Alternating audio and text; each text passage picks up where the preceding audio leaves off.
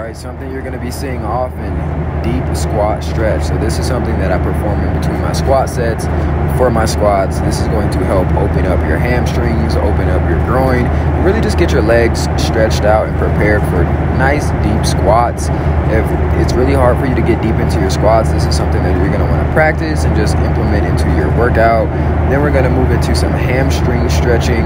This is going to just open up your hamstrings. You want to focus on pointing your toe towards the ceiling. You're going to feel a pull on your hamstring when you do this.